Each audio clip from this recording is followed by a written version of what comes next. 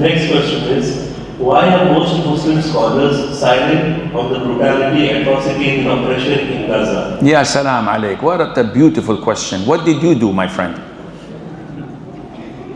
What did you do? Why are Muslim scholars all silent and not doing anything? What did you do? Oh, I criticized the scholars. Jazakallah khair. Jazakallah khair. Ya akhi, Muslim scholars all over the world are talking within their ability. And I am certain that they're all praying night prayer and tahajjud and doing a lot of dua. And they're doing everything in their ability, but we have limits. We have boundaries. No, it's none of my business, Sheikh. Go and throw yourself from a building to make a statement. Akhi, be my guest. I'll follow you. When you do this, I'll follow. No, you're a scholar. Okay, then sit down and shut up.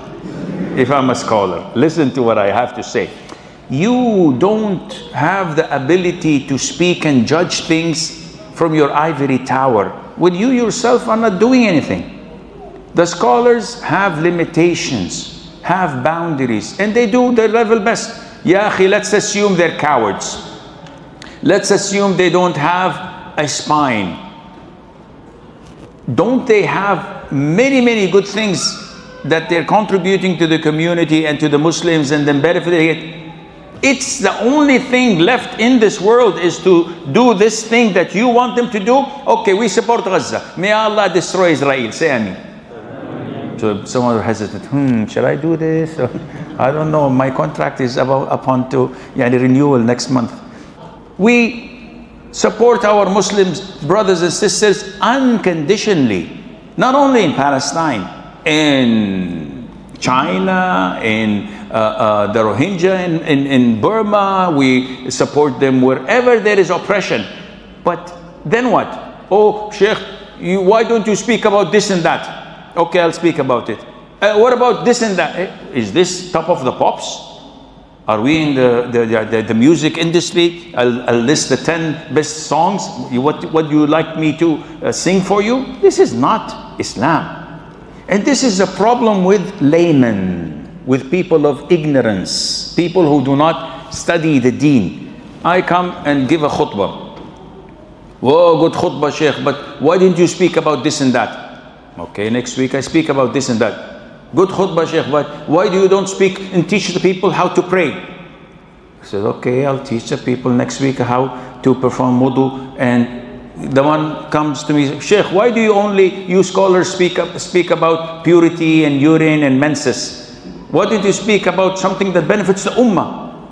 Akhi, how many topics do I have? Gazillion. How many khutbah do I have? 54 a year. And if you look at my track record of 37 years of khutbah, alhamdulillah, before I retired last year, you will find that I've covered everything almost. Still, every khutbah, at the end, someone comes to me and say, Sheikh, why did you speak about this? So I speak about this next week. Sheikh, why did you speak about the seerah? We don't know the Prophet, so I speak something about the seerah. I said, Sheikh, this is all what you do, Sufi stuff. Talk about politics. I speak about politics. And then another says, Sheikh, you are Khawarij, you're doing this and that. Speak about Tahara. I speak about Tahara. Back again to menses and postnatal bleeding. Or call Elon Musk and go to another planet. Maybe they will establish a new masjid. This is not how it is done. Islam is so huge, so big, but when you come with the intention of criticism, I don't want to learn. I want to criticize the speaker. I don't like his voice. I don't like how he looks. I don't like his Arab attire. I don't like his accent. I don't like this. You will never learn. When you come to the khutbah with the sole purpose of criticizing, wallah, you will not ever learn. Maybe you will not even enter Jannah. A'udhu billah. Why? Because your intention is not for the sake of Allah. Your intention is to criticize.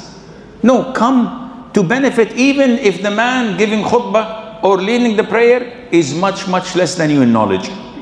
Because your objective is to learn and to get closer to Allah. Even if a child comes and gives you advice, you learn it and you benefit from it. And Allah knows best.